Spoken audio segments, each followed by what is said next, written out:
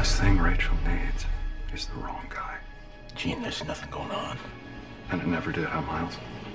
I'll see you around. Season 1 was mostly about, in the first half, was about finding Danny.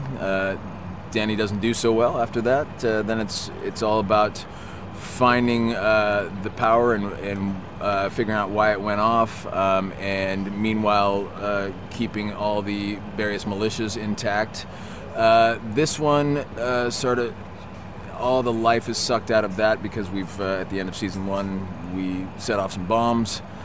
The world is now a much different place. The power has gone back on for a second, so people have gotten a taste of it, and now we sort of start in this sort of placid feeling arena, only to be quickly interrupted by a lot of chaos.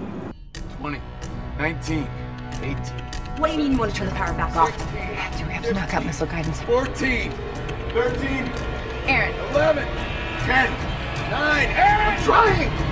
7, 6, 5, 4, 3. At the end of Season 1, we found the power source. It went back on for a second.